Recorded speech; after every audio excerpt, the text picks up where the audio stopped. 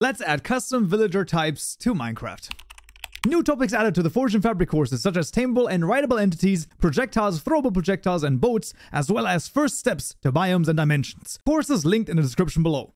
Alright, friends, welcome back and tell you more. And in this tutorial, we're going to be adding custom villager types to Minecraft. So this is going to be a custom villager. And for this, first of all, we need a new package over here. That's going to be the villager package. And inside there, we'll make one new Java class called the mod villagers class. There we go. And in here, we'll actually need two deferred registers because we need two different things that we're going to register. The first one is a public static final deferred register of type poi type called poi_types. And this is going to be equal to a deferred register.create forge registries.poi types and then tutorial mod.mod_id. There we go. And the second one is the public static final deferred register of type villager profession.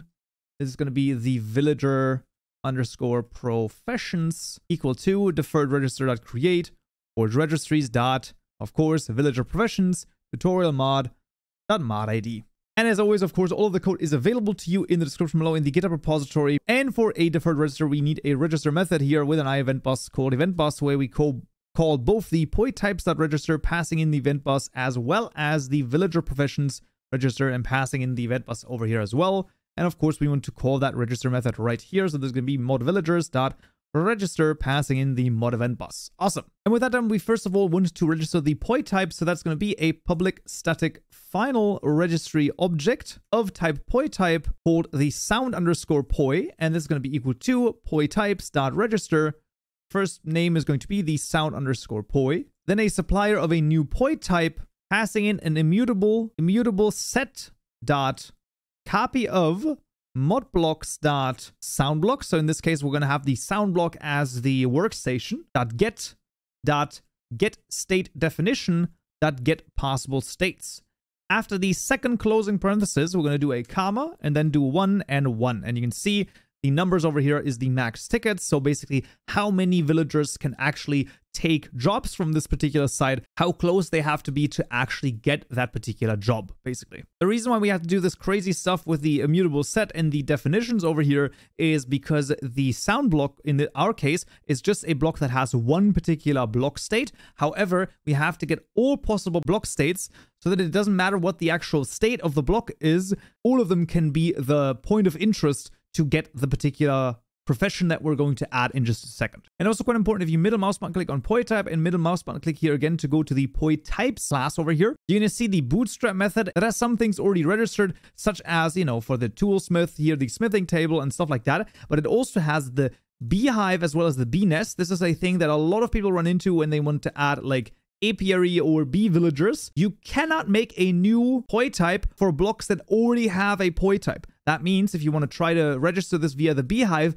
it will not work. You will get an error, and there's all sorts of complicated stuff to do with mixins, and you can do that. Personally, I suggest just staying away from it. There might be some mods on the internet that might be able to help you with that, but yeah, I personally would just stay away from that. That is the easiest way to just use either custom blocks or blocks that are not being used already. And now for the profession, that's going to be a public static final registry object of type villager profession. This is going to be the sound_master, and this is going to be equal to villager professions.register. This is going to be the sound master. There you go. And this is then equal to a new villager profession with the name sound master, after which we want to do holder, and then we're going to say holder.get, and this is going to be equal to the soundpoi.get. Third parameter is going to be a holder again. It's going to be a holder again, and then there you go. There's going to be a holder dot get equal to soundpoi.get. Then we get two immutable sets dot of, and they're going to be both empty. Immutable set dot of again. There you go, just empty. And the last one is going to be sound events dot let's do the villager work. Let's do armor. That's going to be okay. There you go. So what is happening here? Well, if we go into the new villager profession over here, you can see that there are a couple of things. The first one is, of course, the name. That's fair enough, right? Basically, you have different poi types. So, for example, for the farmer, right, we have the job side of composter where they acquire the job. However, holding the job also includes the other poi type of farmland, right? So that's why we have the secondary poi over here as well for the farmland, for example, as you can see here. And then here is an immutable set of items that is going to be the requested items. So you can take a look at that as well. That will be the villager profession class. So you can take a look at that. In general, for what we're doing is we're just saying, hey, basically you work and you can get the profession at the sound poi, which in our case is going to be the sound block. Okay, then let's add the translation over here because we do need to add this. So this is going to be entity Minecraft villager tutorial mode sound master. So this is going to be the sound master.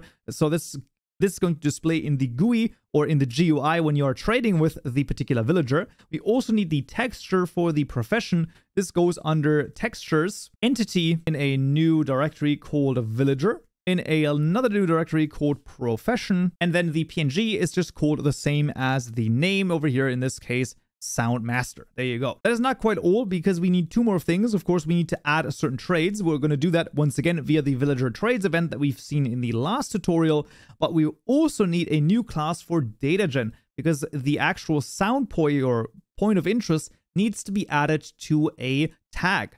And this is going to be in the data gen package new Java class. This is going to be the mod poi type tags provider, which will extend the poi type tags provider. Hover over this create constructor matching super. We're going to take the one that is not strike through, and we can delete the mod ID and just add this as tutorial mod.mod ID. There you go. And then we want to override the add tags method. And here we want to say tag passing in poi type tags.acquirable job site .add optional with a new resource location, tutorial mod.mod ID, and this is going to be the sound underscore poi. There you go. The name right here has to, of course, match the name given right here. That's very important. Using it with an optional is the best way that I found this to work. If you know alternative way to actually reference the sound poi, then please do tell. I have not been able to get that to work previously, so there you go. But that is totally fine. This will work. So in the data generators, we can then just duplicate this one right here, say mod poi type tags provider, and passing in the lookup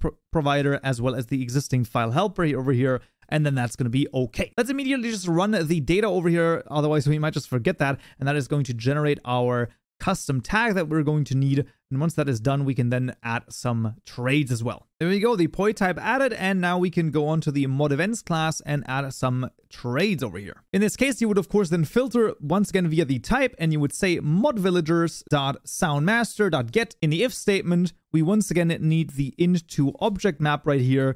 And then we can just, well, do the same thing, right? So we could, in theory, just like copy this over. Instead of an enchanted book, maybe this guy is going to get us the modblocks.soundblock.get, and maybe only one of them. So for 32 animals, let's say 16. So for 16 animals, we might get the sound block right here. And you can then, of course, also go up in trades, right? You can add as many trades as you want over here. There you go. So let's say 6 for... what else can we get? Maybe we want to get the, I don't know, maybe the sapphire ore or something like that. Just like something wacky, something crazy over here with a few different numbers. As always, of course, always play around with those numbers. Keep it interesting and to just play around with it. This would then also be how you would add the item listings or the trades to that particular villager. And once we've done all of that, we can jump into the game and see if it works. Alright, fans, let's back in Minecraft. If I spawn a villager right here, you will see that it will take on the sound block, and you can see this is the sound master. We can get some sound blocks from him, and once we actually level him up, there we go. We can now also get the sapphire ore, of course, a little bit of a weird trade right here. But regardless of that, we basically now have a sound master journeyman over here. And yeah, that is how easy it can be to add a custom villager type to Minecraft. As I've already said, all of the code is available to you in the description below in the GitHub repository, but that's already going to be it for this tutorial right here. Next time, we'll add custom sounds in a sound group to Minecraft. Hope to hear you there. So, yeah.